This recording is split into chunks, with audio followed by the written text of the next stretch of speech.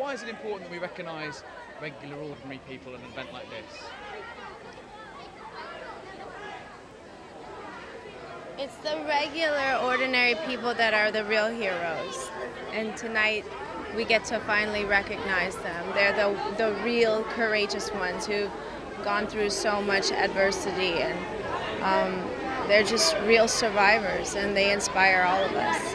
You've probably heard of Malala, the schoolgirl shot by the Taliban, who was getting an award from David Beckham.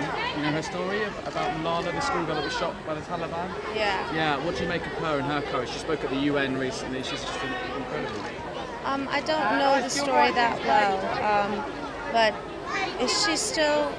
She's received an award, she's fine, she's now done speeches at the UN, she's inspiring schoolgirls across the globe, having been shot in the head.